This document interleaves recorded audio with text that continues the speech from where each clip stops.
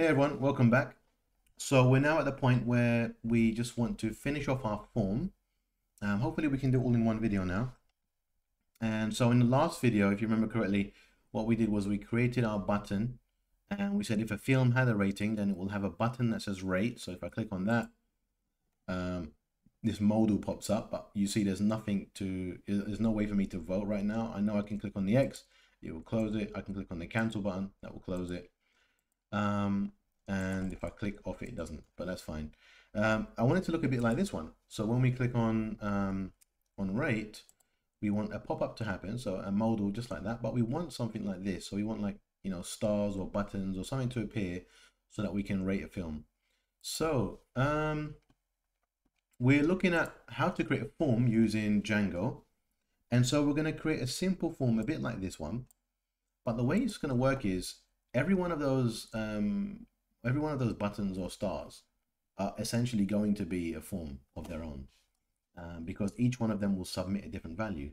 So let's have a look at how we're going to flesh that out. So if we go, let's go look at our code. Right, so this is our modal that we created. If you remember, if we look at what we had last lesson, we had a look at what we did last video. We had our div here for user rating, and we said that if there was a rating, then the rating would show up. If there wasn't a rating, then we have this div for our modal, so our pop-up modal using Alpine.js. If the user was authenticated, then you know, the button to open the modal will come up. Otherwise, it would be a link that sends the user to log in. Right, so now let's look at what happens when the modal does pop up. So this is our modal, and here we have the modal title, but this is the area we want to concentrate on now. We want to create where our modal buttons are. Essentially then, looking at the example we had here of Django Forms, what we want to do is create a form. So in that form, well, like I said, it's gonna be in the form of a button, and it's gonna submit some data with it. So if we go back to here, essentially what we're gonna do is we're gonna create a form. So let's type in form. Okay, and the form action we'll just put dot for now, which basically I think just means call the function that we use to load the page, I believe. So then it will so yeah, but obviously then what we want is we want that to not be a get request like when the page is first loaded. We want it to be a post request, so we say method equals post. Next what we're going to do is inside that form we're going to include our button. So let's say button, and let's just give it some basic styling. So we'll say class equals btn, and it could be btn, let's say primary, so it's blue, btn primary, and I want this one to be let's say for 1 star, so we're going to say 1. If we take a look at what this looks like, we go back to our page, if we click on rate, oh hold on, let's refresh the page. Cool, so essentially I want this, but obviously this model is going to grow a bit, and we want 10 of these buttons. We could do stars, but I'll just keep the buttons for now. And so I'll make this simple, and I'll just copy this out 10 times. But actually, before I do that, let's think about what other data is going to go into this form. So we have our button. In fact, no, this shouldn't be a button. This should be an input, right? So this is an input. And I believe then what I'm doing is I'm getting rid of that 1. Okay, because it is still an input, but we're going to say the type equals button. No, sorry, the type is submit, which is a button. And our class here identifies what it's going to look like. And then we want to add some other data to this. So we're going to say that our input here, our button, should have an ID. So we'll give an ID, and let's call it let's just say rat1, so for rating 1. Our button should have a value, so our button value will be 1. The name, let's give it a name equals rating. This will make more sense in a bit. We'll come back to that. And that's it. So that's our form kind of done, apart from one other thing. All right. So obviously when we submit this, we also want to submit some other data along with this one rating of 1, along with the value. We also want to submit another input. Okay, and this is going to be type hidden. So this is not something we're going to see. It won't be another form element, it'll be hidden. And we're going to say name equals film. So this is to basically, so when we input data onto our, let me explain what we're doing here. If we go back to here and we go to our models, let's go models. Right, so we have our ratings table. Okay, and what we're doing here is when we click on the submit button, we want to submit which film is going to be added to our ratings model at the same time. And we're also going to submit the user. So the user will do easy because the user is always going to be whoever the authenticated user is. And then we also want to send the rating. So that's what the number is for. So from 1 to 10. Okay. But next, what we're doing is we're in a hidden field, we're going to submit the film as well. So let's go back to here. We can close that. And we can say in our hidden field, we have name equals film. So this is going to be for film. And we're going to give an ID of film as well. Then we're going to give it a value. So the value here is going to be taken directly from the page that we're on. So when this page was loaded, don't forget that this film has some context. So the context is going to be film.id. Now this is the value that's going to be pushed into our database. And I think that should be fine. So if I click on save, and now I hope that if we refresh our page, oh no, well, it will work. It will show up just like before, but it won't work just yet because we haven't.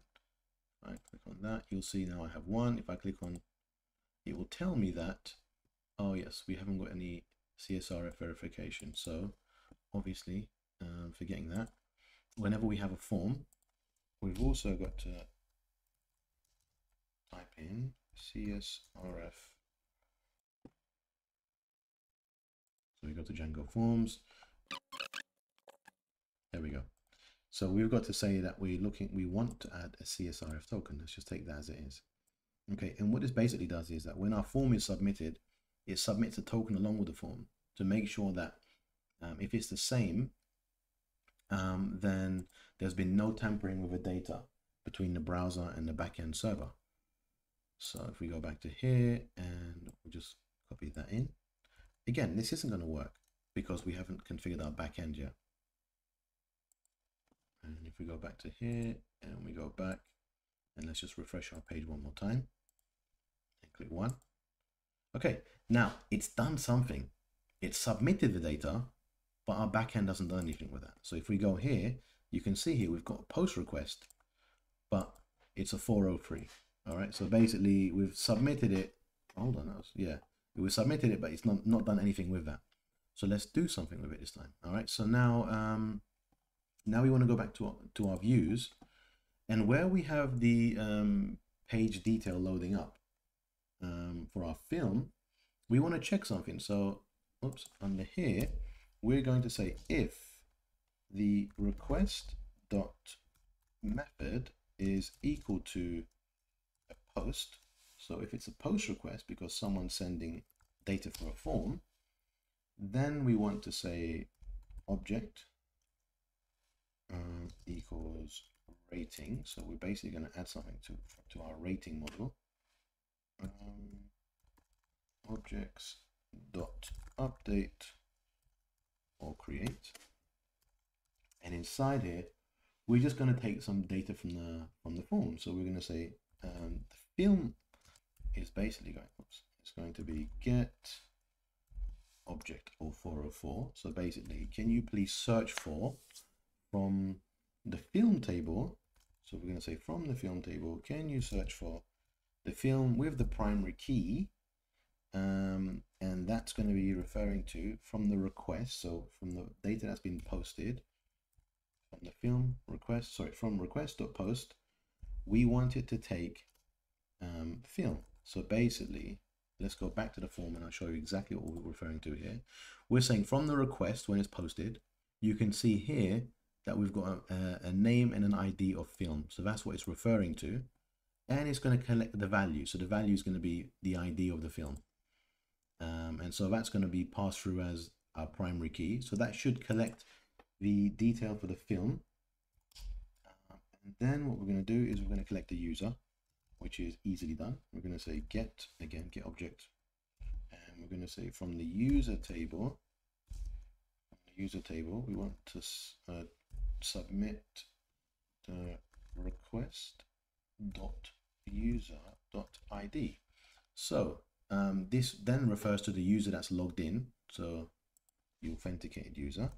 And then lastly, we want to add the rating. So we're going to say rating, again, comes from a request dot post, and this is the button now. So where we refer to the button as rating, so if we go back to here in our button, okay, we gave this a name of rating, and it's just going to take the value here being 1. So let's try that out. Oh, 1 second. So if we say, if it's a post request, then do this, okay, is we're going to say rated. So the film has now been rated, and what we want to do is we want to return this data. So I'm going to say collect from the rating table. Now that that's been saved in the table, we're going to say objects dot get, and we want it to collect this data, this film data that we just mentioned. So film request dot post, and the data it should be trying to collect is wherever the film is, and it also needs to be from the same user. So the user request dot user. I've made a mistake. That's what it is. Sorry, I haven't got a closing bracket. Oh, that's because my closing brackets there. Okay, so then we're going to collect that data and we're going to add that to our context. So our context, yeah, in fact, I'll do this. I'll say context rating. Oh my gosh, sorry. Context rating is equal to rated. Instead, what we'll do is we'll run an else statement. So we'll run else, and we're going to say if it's not a post request, then it must be a get request. So this is the stuff that we would have normally done. We would have normally put together a get request. In fact, if I do that, in fact, let's give it all of this stuff here. Okay, and what I'm going to do here is I'm going to remove rating from here. So we want to say context again. So context and refer to rating is equal to rating. So whatever that is here. But our context now, I feel like I should have context higher up on the page. So let's put context here.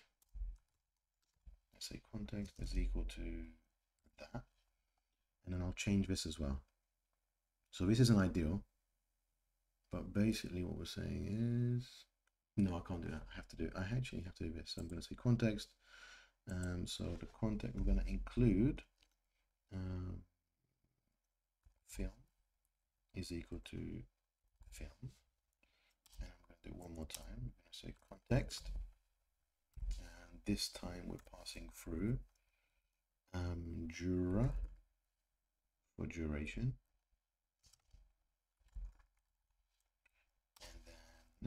Lastly, let's get rid of these two. We just want to pass through genres as well. So we're going to say, oops,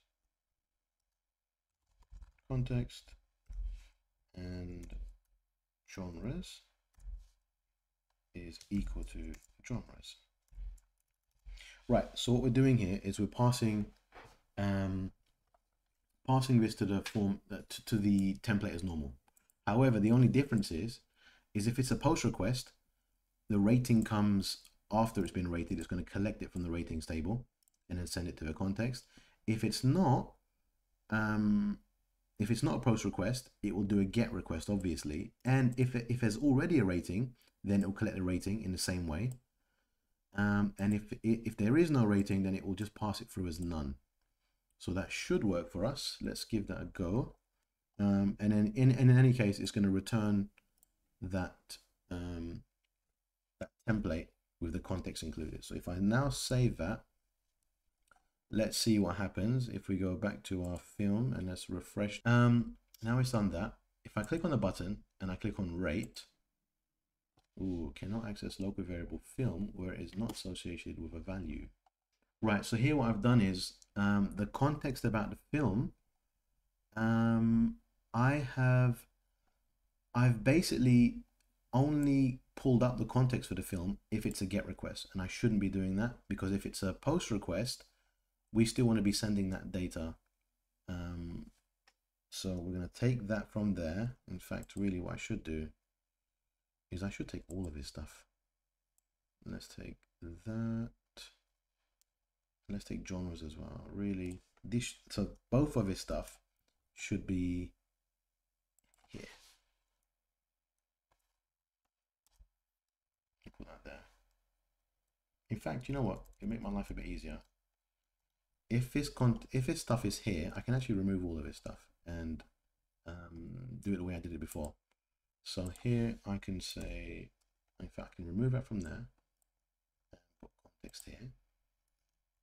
So here we could just say again that, and now that I've done that, I can get rid of that extra line. Now I don't need to have film, context, and genres separately, because that's now loaded right at the beginning. And then all we're going to do is we're going to add the rating, either if it's a post request or if it's a get request.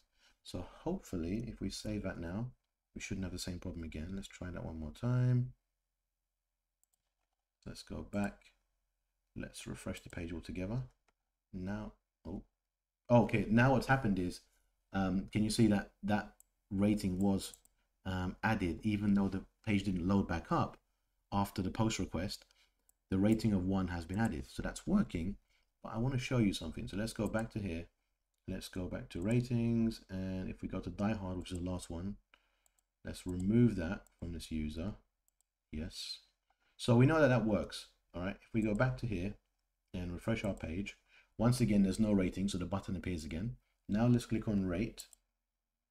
And if I add 1, what's happened is the actual whole page is reloaded, and it's now, you know, presented us with this number 1. Now you probably didn't notice that happened in a split second, but the whole page did reload. It's easier if we just reload part of the page rather than the whole thing. So what we're going to do in the future is we're going to load just this section here, and not the whole page is going to get reloaded with all that context again.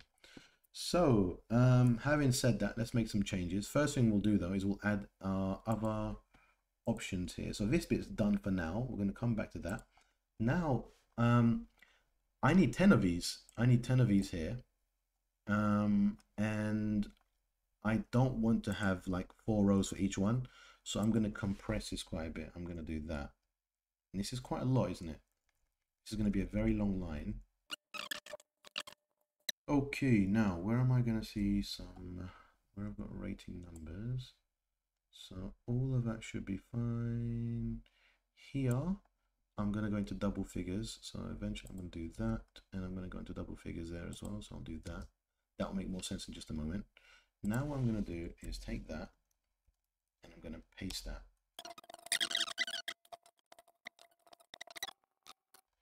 Cool. Okay, so that's my 10 buttons. Let's have a look. How does that look on our form? Again, let's get rid of the rating.